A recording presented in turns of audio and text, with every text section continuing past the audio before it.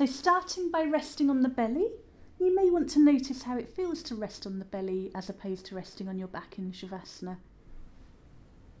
And this is the rest pose, so coming into this anytime you choose. And if you want to come into Sphinx pose, taking the elbows so they're under the shoulders and just looking ahead.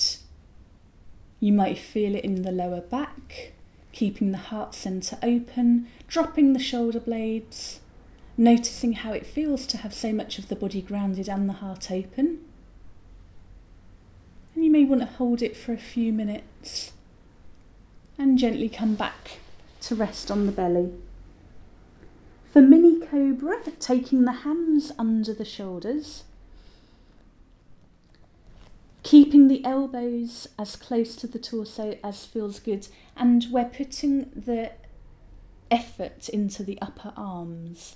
So there's a little going on in the lower back, but just noticing how you feel, noticing what happens to the breath, looking ahead, and when you feel ready, coming back down, resting on the forehead. And for up dog, again, hands below the shoulders, and this time coming up higher.